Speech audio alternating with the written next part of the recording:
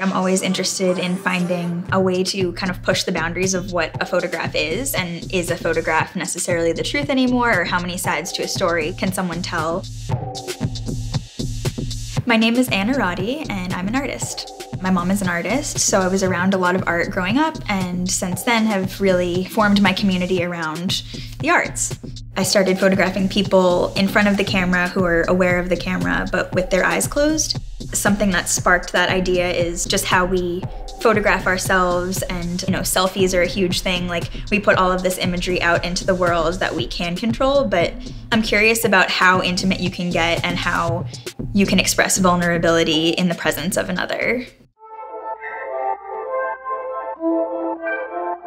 I like to create something that people can walk in front of or have light cast on them and they can become part of the piece. One of those pieces is a flag. It's almost invisible, but when you cast light through it, it projects an image on the wall. So I was thinking a lot about transparency and how we process information.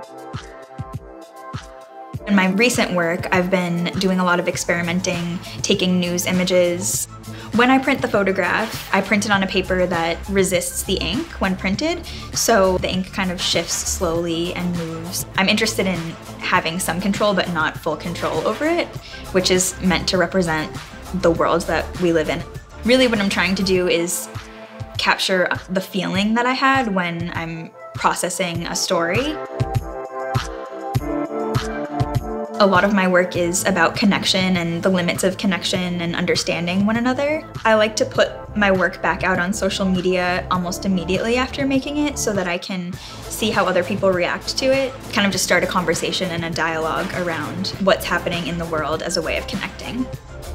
We all want to be understood in this world and in life, and I have to make art. I don't feel myself if I'm not making it. If you can make something that's connecting and resonating with other people, that feels like success to me.